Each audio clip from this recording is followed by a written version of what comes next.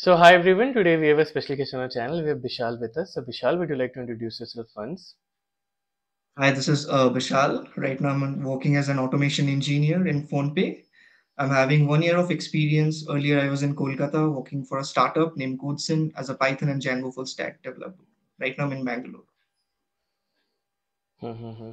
Right. So like he said, he has cracked PhonePe that too recently. So we'll be getting to know his journey of how he cracked PhonePe. So Bishal, would you like to start us off with your interview experience at PhonePe? Like how many rounds were there? What all happened?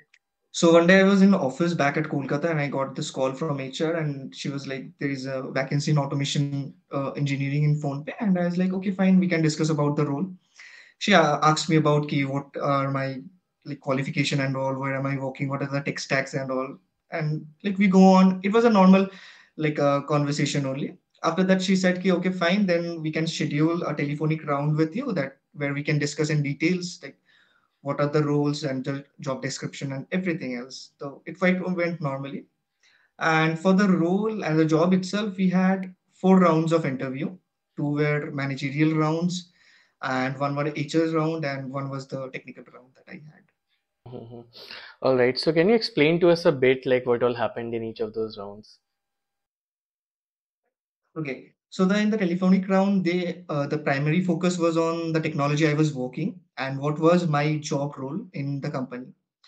Although we cannot give very details of that, but I explained that I'm working with Indian Cargo, the customs department, and I'm building a software for them where we are parsing large JSON files, like 1 lakh, 2 lakh lines of JSON, and we are just in real timing, we are showing it in a website where they can do further processing. So from there, it's like my role was backend centric only. I was always in the database part and backend APIs and all. So it went for like 30 minutes and 45 minutes. Then there was a question that it was only 1 year. Why I'm trying to switch for another company? The most common question that we get. I said, okay, the project I was working on was quite stable right now. It's in the production, people are using it, and I don't think that I have much more to contribute to it. And since I'm on the onset of my career, I would like to explore more backend centric roles. And obviously, PhonePe is India's largest UPI right now. So having exposure to such scalability and user, it's always advantageous in the career path that for engineers and as such. And after that, like the telephonic round went far and good. So after that, we had the interview round. It was with my current manager only. It was a technical round. So he asked me what I know about UPI payments, the gateways, and all, everything. And most of them were actually based on system designs rather than normal DSA and something because the role they were offering was for customer experience and automation. So to understand the entire ecosystem and the entire journey from making payment to getting that reflected in your bank account, and if something goes wrong, how to retrieve that, having contact. So that is the entire part of the customer experience. So like he gave me certain scenarios, like suppose you have to make a website, small website for a small shop where the shop is having an inventory and the user can like shop or order anything. How will you manage the inventory once the items goes out? How will you give notification to the users, real time notification? So all like queuing, message, notification, calls, everything where means whatever right now I'm doing in my role and job, those were the exact key points that I had in my interviews. So that was the second round after the telephonic round. After that, I had direct interview with the head of automations of PhonePe, who is like managing everything. So he asked me about what I know about automation, and I told him that since I am a backend guy completely, so I told him like this is what I mean by automation, like anything you are doing, automating without any human intervention and all. Then he asked me that how can I implement this while solving user queries because in customer experience rather than integrating APIs or something, you need to solve the real time queries of people, and we are talking about like 600, 700 active users of PhonePe. So I said that kind of exposure I don't have, but this is my clear understanding that these are the things you're trying to solve. And I think that since I'm already accustomed with making APIs and I know that how things work in the backend, I think I might add some value to the team. So that also went well and good. After that, we had the HR round. HR round, it was tricky questions. Like she asked me that why do you want to join PhonePe and all everything, like you're leaving your company too soon, you'll leave us too soon. The all the questions and The scenarios. classic Suppose HR. you're having this. Yeah. That I think more than like technical round, the HR rounds were much more tricky because the question they ask you, you cannot prepare for it. You're not ready for it. Hmm. Even they're asking. So that's it. And moreover, like when my interviews were going on, I was having my elder sister's marriage. So there was sound everywhere. I thought I won't be cracking the job because I was wearing like in a haldi ceremony. I was having haldi all over my face. But that went well and good. And on the same day, they got me an offer, and I was like, I'm happy. Then the salary negotiation and whatever it is the thing. Nice, man, nice. So you're saying that it was almost completely on system design in your past experience, and was there any DSA or there was completely no DSA at all? Yeah, they were DSA. Obviously, they will ask DSA. But all I'm saying, like in certain places, more than DSA, they know test your practical knowledge. Hmm. And since I was getting as an experienced guy with an 1 year of experience, Hmm. that counts. So all the questions, it was like implementing DSA in real life, the scenarios that was not just plain lead code problems they asked like they had given me a certain problem statement, and they told asked me that how will you solve using the tech stack that we are having right now. So it's implementing those lead code problems in real life scenarios. That was the kind of interview I faced at PhonePe. Hmm. So it was more like your use case of that data structure rather than solving a coding problem with it, right? Hmm. Exactly. Here's the So thing. what would you say was the difficulty overall you felt of the interviews? So the difficulty were obviously the scalability was the problem, and there were certain topics which I never could have imagined that they'll ask, because there are certain topics we always leave. So the difficulty level, obviously there was difficulty, and since it was real life based scenario, so pseudo answers or blabbering around the point, Hmm.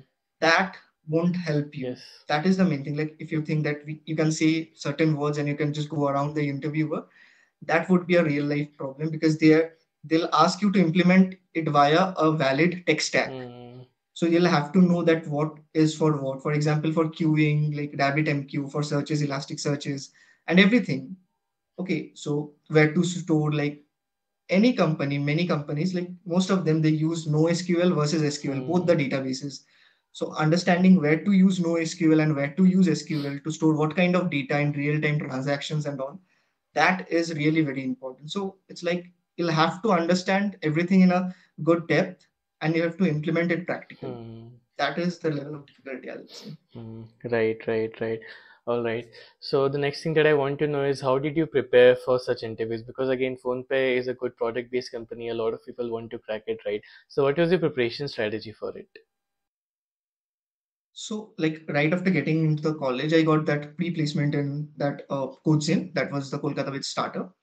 So I had an like this kind of every day I used to go home and I used to think that I'll make something, because see, we can agree on this point that DSA is very boring at times. Okay, Some, yeah, because many until and times. unless you can visual, yeah, until and unless you are visualizing that what problem you're solving, it is just a bunch of line of codes that you're writing. Okay, so what I used to do is like, let's say a problem from lead code, that is the two sum, very famous problem, the first problem. So what I did now, I solved it. Like the problem statement is you're having an array or a list of numbers, and you'll be having a target number, and two of the numbers will add up to the target number, and there will be a unique solution to it. So one day I thought, ki, like, let's implement this. What can be the practical use case? Normally we use hash map or dictionaries for solving the two sum problem. So I thought, ki, what can be the practical scenario where I can use this like two sum knowledge? So I came up like it can be basically we can build a very simple encryption device using this. Like for example, the numbers in the list, let's say 2735, those are the private keys that you're assigning to four users, and the number 9, that is the target number, is the public key. Now if I'm wanting to send a message, okay, So what I can do, 2 is my private number, 9 minus 2 will be 7. So 7 will be private number, private key for another user. So he will be able to get my message. So I thought, okay, let's build a small full stack. I use Python and Flask because for me, it's like implementing anything. Python is the easiest substitute you are having, and Flask is also the easiest backend like you are having. So I just implemented a simple HTML and CSS, no fancy website because I wanted to have the practical knowledge of that. So I just created normal input tags where it is taking input of your private keys, means 274, the array inputs, and the target number is 9. And then I'm like in the backend, I'm just implementing two sum. And it's like that for two's message, the receiver has got 7 is the. So this is how I used to do it, visualizing everything and implementing that. Mm-hmm. That's the thing. Oh, that is pretty unique, And this kind of project, even if you make a large scale project like this can easily like impress the recruiters and the interviews, because other people take DSA at its face value just for problem solving, just for doing lead code problems. If you create something good out of it, if you create something real world out of it, then that really puts an impact in the interview, right?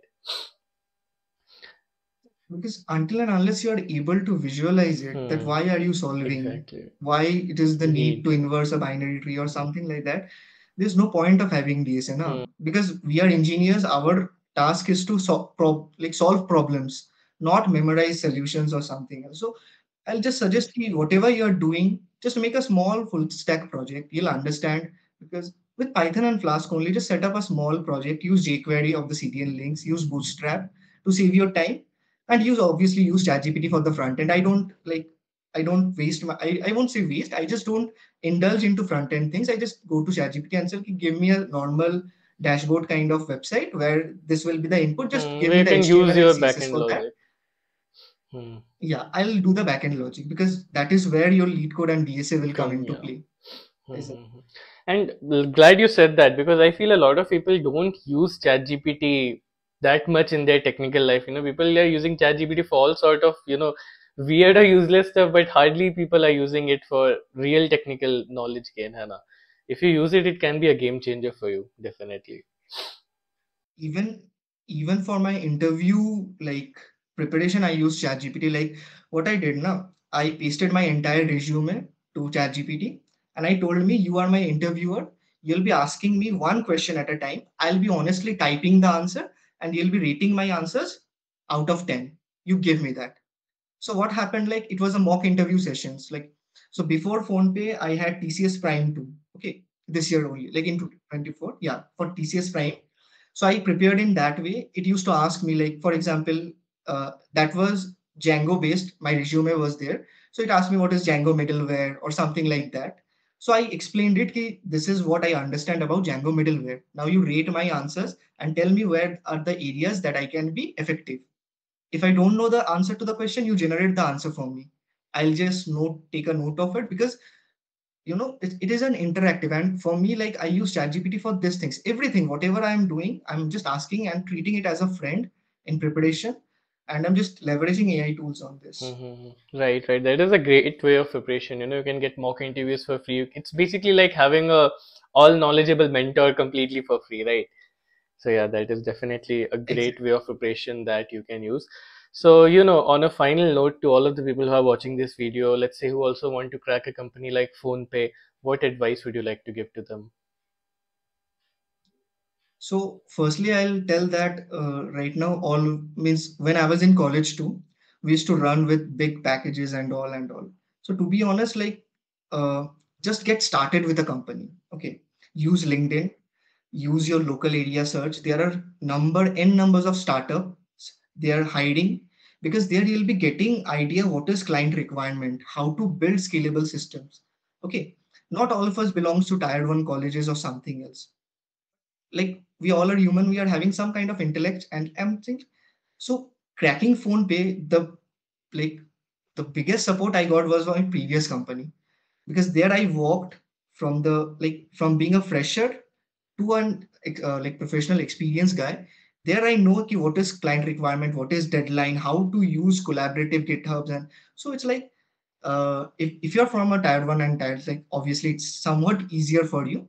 But again, like whatever you learn in college and whatever you do in companies or while working, it's a total different scenarios. It's like class 10's physics and class 11's physics from 200 pages to 2000 pages. It's a real life. So that is the thing. Just get started with something. Just don't sit idle. Don't go that I'll do this, do that. Just start. And whatever you are doing, just make it like a oath kind of thing that you'll come home every day. Just devote 1 hour, make a small project that you think. For example, yesterday I was having lunch with my colleagues, and he said, "He ever wondered how this lift operates?" Like I said, we can make a system design on this lift operating system. At first, we thought it will be a very easy one. We'll have a stack, we'll just have the numbers, and then after exploring the problem, that there should be a direction vector to that, whether the lift is going up or down, the nearest neighbors, like two and three or four. So after that, we realized that even a simple thing, how much complicated the problem statement can be. So practical approach is the key to everything. Mhm. That is the thing I'll say to Mhm. everyone. That is amazing, and I'm very glad that we're talking about this because majority of in my podcast, many people come and they talk too much about DSA. Even though let's agree that DSA is important, especially for cracking the top companies and even for your general growth mindset. Good DSA is important, but I feel that the talk about dev is not as much as you have for DSA. You should have that mindset of doing dev, like you said. That lift thing you were trying to solve, that some problem you created into a project.